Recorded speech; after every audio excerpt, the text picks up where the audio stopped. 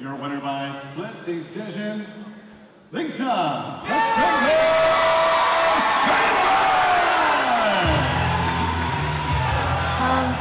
It feels really good, you know, coming off of a short notice. Yeah, I don't know how to describe it.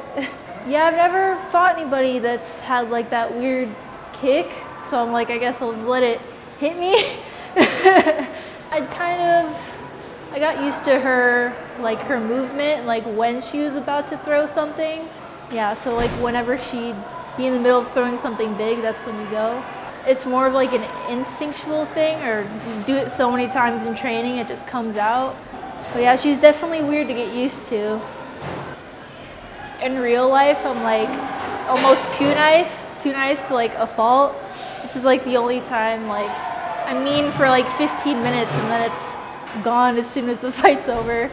I don't know, it's more of like a calm anger, I guess. It's not like too, I don't know how to describe that, but I'd like to get maybe 1 or 2 wins and then go for a title, or whenever they offer it.